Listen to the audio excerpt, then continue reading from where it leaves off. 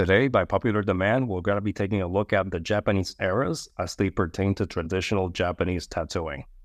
We'll be focusing on the Taisho and the Showa eras, the characteristics of tattooing at the time, as well as the evolution of tattooing techniques throughout the periods. We're also going to be taking a look at several exemplary tattoos from legendary Horishi such as Horiuno I and Horiyoshi II. But before we do that, let's actually take a step back and look at the Japanese time periods for reference. As it pertains to traditional Japanese tattoos, we have the Edo period from 1603 all the way to 1868. And this is the time where a lot of the ukiyo-e woodblock prints that would come to serve as reference for traditional Japanese tattoos would come to be. Then we have the Meiji period from 1868 to 1912, and this was the period where Japan was becoming a modern nation. This meant that tattooing was actually frowned upon, as it would seem barbaric in the eyes of a civilized nation. After the Meiji period, we have the Taisho era, spanning from 1912 to 1926. After that, we have the Showa period from 1926 to 1989. This is a period of radical change. We have the World War II, and then we have, of course, the post-war environment and all the changes that all these dramatic events came to bring. Tattooing, of course, also saw a dramatic change in the techniques employed, in the materials used, and so on and so forth, as we will be taking a look at in a few minutes. After the Showa period, we have the Heisei era from 1989 all the way to 2019. And finally, we have the Reiwa period from 2019 all the way to the present. And so right now we're in the Reiwa era as per the Japanese time periods. The Taisho era, spanning from 1912 to 1926, is considered by some to be one of the more pure time periods in traditional Japanese tattooing. And this is due to the lack of foreign influence.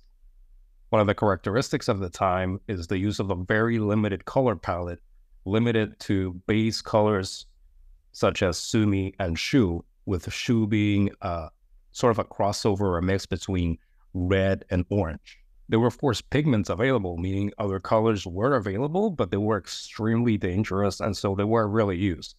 In fact, red itself, shu, was so dangerous due to the amount of heavy metals in it that many people would get sick. They would get fevers and chills after the tattooing sessions. And so wearing the color red was seen as a sign of strength, not only because the wearer went through the pains of tattooing, but they also went through the pains of the fevers and the chills that accompanied the use of shu. One of the anecdotes from legendary Horishi of the later Showa period involved boiling the shu ink so that the mercury would float to the top, and then he would scoop it out and use that ink on the person, right? But just imagine in the Taisho period, it's probable that most Horishi might not even do that. And so you had a very heavy concentration of heavy metals, which translated into people really getting very sick after their tattooing sessions. Another characteristic of the period is the use of very thick, strong sumi backgrounds. They almost seemed like a 90-10 sort of division of the sumi employed versus the skin breaks. And so when you look at it from afar, it really looks like this just huge canvas of black with very, very thin white or really skin color accents. And so in the Taisho period, the backgrounds had relatively thin bars, whether it's wind bars or waves, right? And so again, very strong, powerful, thick black backgrounds. The application of tattoos during the Taisho era really was all by hand using the hand poke or hand carve method, tebori, and this use of an old tebori method is actually referred to as sotebori. So the Taisho era was really the sotebori era where everything was done by hand. The outlines were done by hand, the shading was done by hand, everything was done by hand. Whether impacted by the sotebori or old tebori method or not is up for debate, but another characteristic of the Taisho era was the relatively simpler character designs, right? You have bigger, bolder, simpler elements. That's not to say that there weren't details within the tattoos because there were, as we're about to see in a couple of minutes, but they were relatively simpler, bolder tattoos. On a similar note, even though there were simpler character designs, there was actually a wider adoption of Mikiri variations. You had the Botan Mikiri, the Peony Mikiri, you have the Akebono Mikiri, the Dawn Slide Mikiri, you had the Matsuba Mikiri, the Pine Needle Mikiri. You had a lot of many different Mikiris at play. Of course, I'm not naming them all, but relative to later times, such as the Showa and then, of course, subsequent time periods, there was a wider use of different Mikiri variations. If you had to describe the Taisho era tattooing in very simple terms, perhaps some of the terms that would come to mind would be simple, bold, and powerful. You had very bold and powerful backgrounds. You had very simple and strong character design, and everything was done by hand. Moving on to the Showa era from 1926 to 1989, this was a relatively long time period of dramatic change. During this time, the world was at war, and then it was not at war, and so you had the post-war period. Japan opened up to the world, and there was influence from the outside, from the West, particularly strong influence from the Americas. And so all these influences would come to, of course, impact the world of traditional Japanese tattooing. By introduction of the American GIs and the Americans, you had the introduction of more colors. You had the introduction of more industry standard ink, which was relatively safer. And of course, it also offered that wider variety of colors that Japanese Horishi could actually employ in their work. The Americans also introduced the use of the tattooing machine, which would come to really change and impact the way that tattoos were done in Japan. Some Horishi stuck to their guns and they stayed devotee only. Others welcomed the machine and its efficiencies with open arms and adopted a machine-only approach, and others took a hybrid approach where they would use the machine for its efficiency, for its precision, for outlining, and then they would do the shading by devotee. This introduction of colors, of the machine, of foreign influence undoubtedly had a very big impact in the world of traditional Japanese tattooing and Japanese Horishi, and we would see dramatic changes in the ways that tattoos were done. We would see more dynamic styles come into fruition. The backgrounds were more dynamic. You would see movement in the wind, in the waves, in the clouds. You would see more movement in the character design. The backgrounds themselves would change, and there would be larger skin breaks, more gradation into the, let's say, the wind bars, for example, where before it might be a 90-10 of black to, let's say, gray or just skin color, and now it might be more of a 60-40, to take a random example, right? You would have this gradation of color in the backgrounds, black, gray, skin. This might seem hard to visualize, but of course, in a few minutes, we'll be taking a look at some pictures representative of the style of the times, and it'll make a lot more sense when you see what I mean by the skin breaks. You, of course, also had an evolution in character design with a lot more details coming into play. A lot more details in, let's say, the clothing, the armor, and so on and so forth of the characters, in the backgrounds, in the characters themselves, right? There was an evolution in the level of detail that was possible, of course, by machine, but even those doing devotee only also saw a huge change in the level of detail that was being deployed in the tattoo compositions.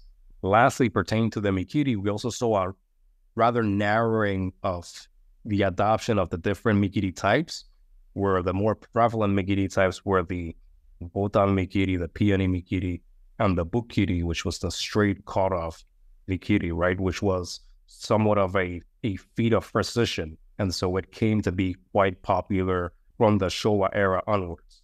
Of course, I'm focusing on very marked characteristics at a very high level of the times. But of course, just because the Taisho period ended doesn't mean that people are still not doing Taisho style tattoos even today, right? In fact, our good friend London Slade, who we had the figure behind the ink interview with, actually focuses on Taisho era style tattoos, and you can see a very powerful employment of that limited color palette and of those Taisho era style backgrounds. So I encourage you to check that interview out and check out his compositions. Now, I've been talking a lot about the characteristics of the different styles in the Taisho and the Showa eras, but let's actually take a look at some of the exemplary compositions of the times by masters such as Horiuno I and Horiyoshi II. So what we have here is a tattoo by the legendary Horishi, Horiuno I. But before we get to analyzing this tattoo, let's actually take a step back and talk about the person himself. Horiuno I is one of the legendary Horishi that would come to establish a quite powerful family in the world of Japanese tattooing, and his tattoos would come to have an amazing impact, not just on tattooers of the time, but many of the tattooers to come. In fact, Horiuno I and his family established what was then the Ganda Choyukai, a tattoo club, if you will, which would then expand and evolve to become the Edo Choyukai.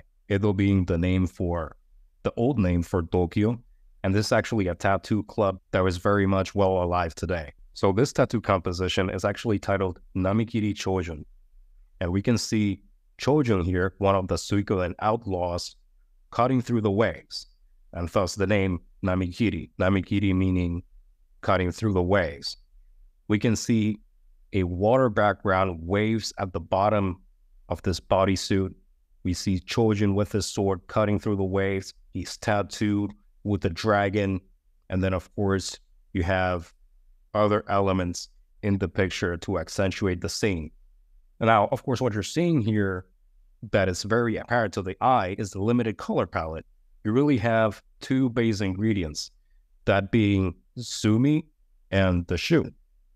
Sumi being that suit from different substances depending on the ingredients, and again, that shu being that crossover between red and orange, what some would call vermilion. And if you recall from previous interviews, such as the interview with London Slade, sumi actually has many different hues depending on the source materials of the ink. Some sumi can have bluish hues. Other sumi ink can have greenish hues, brownish hues, so on and so forth.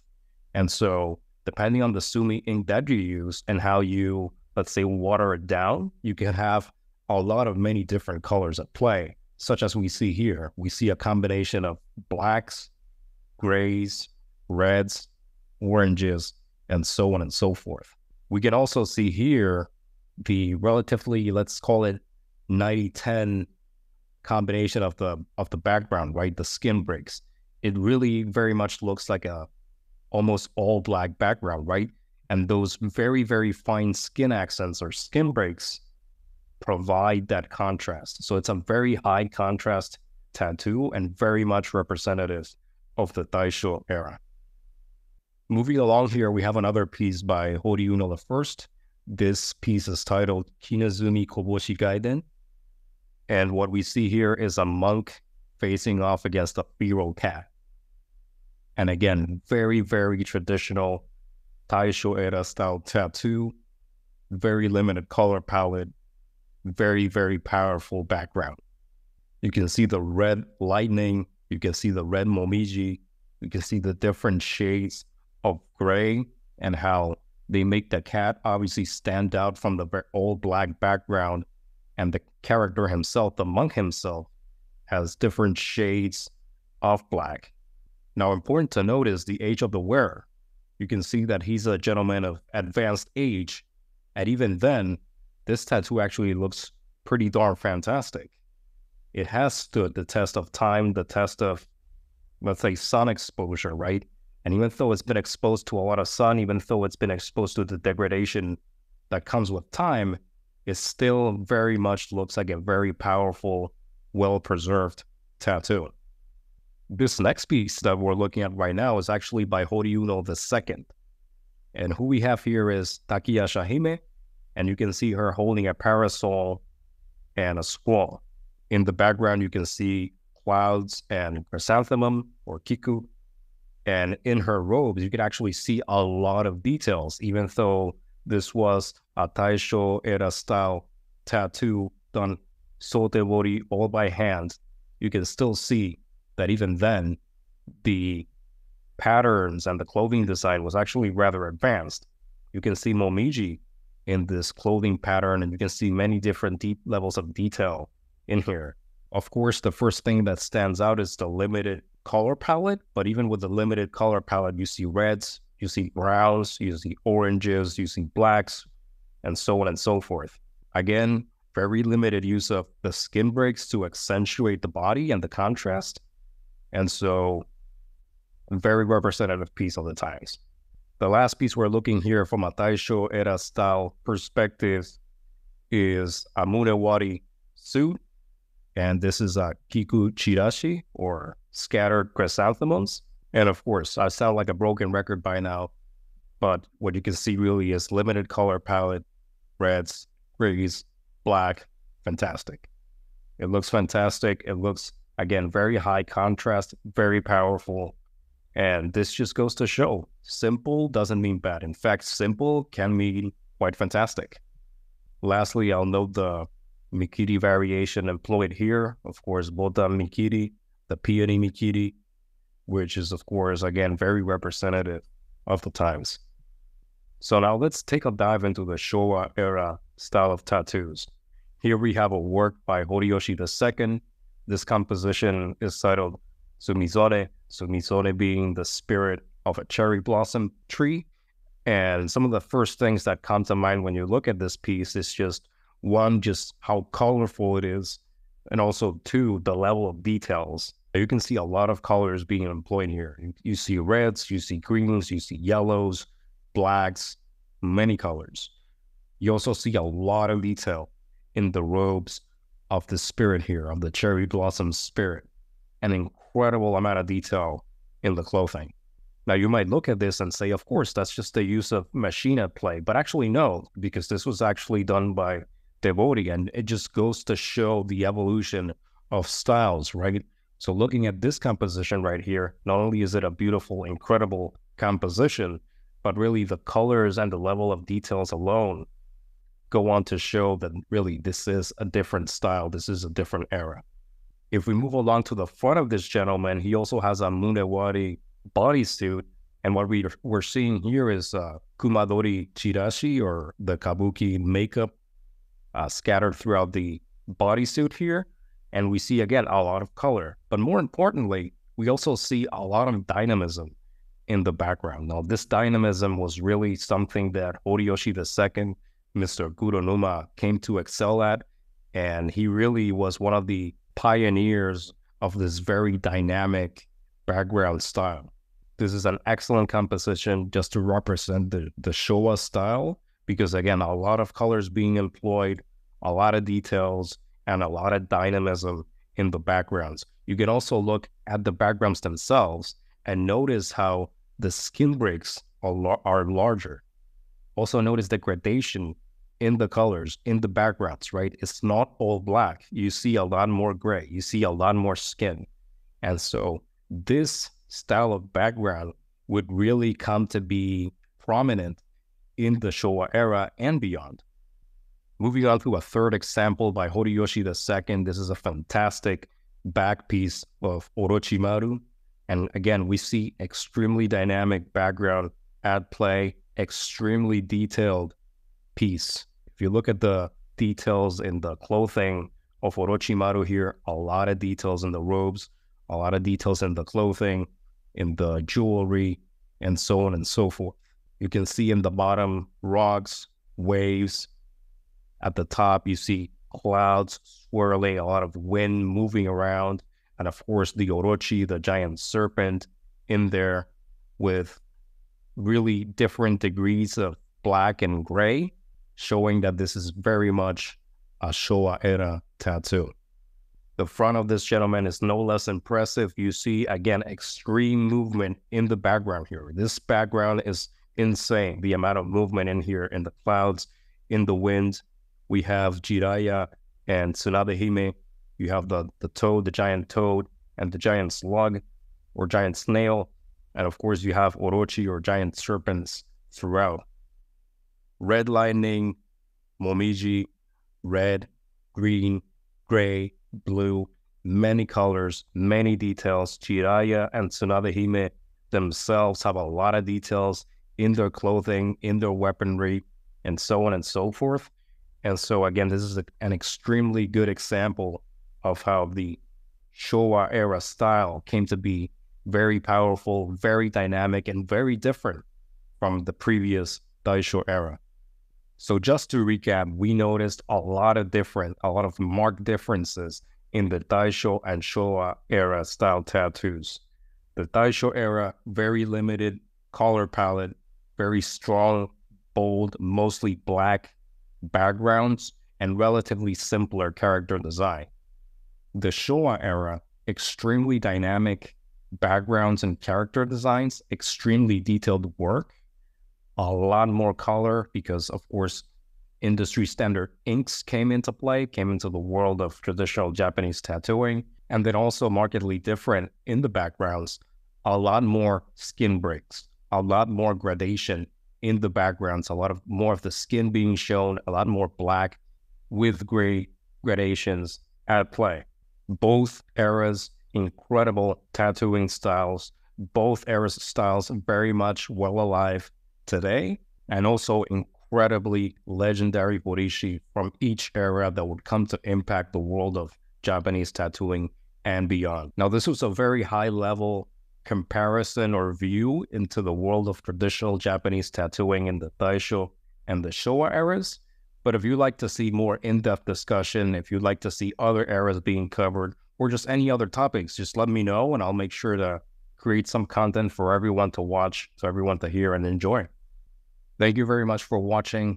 Like the video, subscribe, and stay tuned for more great content in the world of Wabori. If you would like to learn more about the world of traditional Japanese tattooing, follow the Waboripedia Instagram page, hit like and subscribe in the YouTube and Spotify channels, and stay tuned for the meanings and stories behind Japanese tattooing, Horishi interviews, and more.